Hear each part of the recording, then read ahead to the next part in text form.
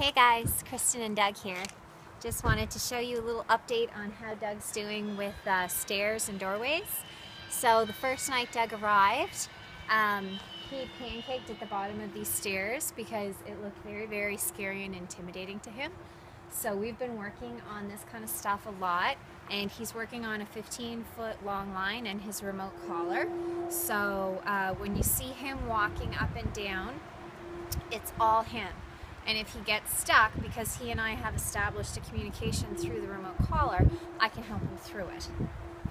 So I just really want to celebrate this for Doug, because this is monumental for him to be able to be comfortable and calm enough to walk through that door with confidence. So I'll show you what we got.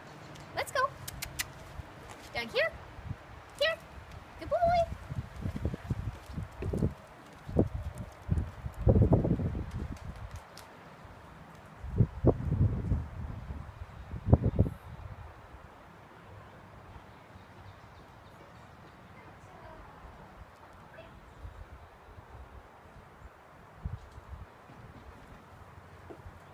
Good boy. Sit. Yes. Good boy. Let's go. Let's go. Down here. Good boy.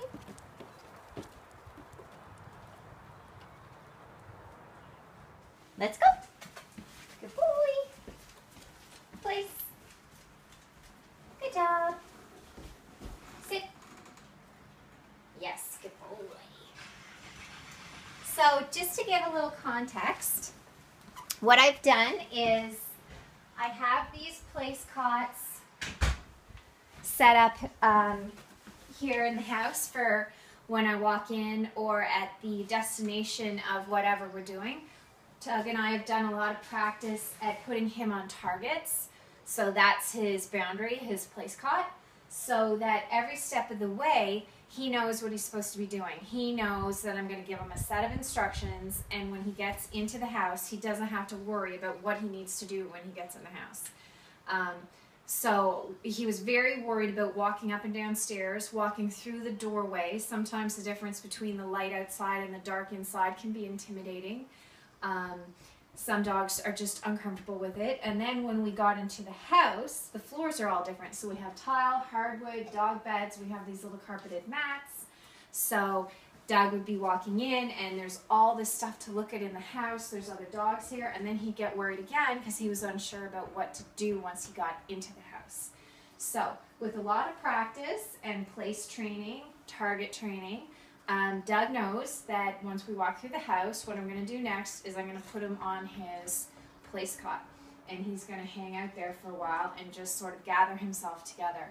And when he's on his place cot, he's working. He has a job. His job is to stay there, not to leave, wait for his next set of instructions. So when you have a really nervous and fearful dog, they need instructions every step of the way. So this is the process that I'm using with Doug to give him all the information that he needs so that he doesn't have to worry, he doesn't have to stress out, and he can still function through all sorts of normal daily activities. And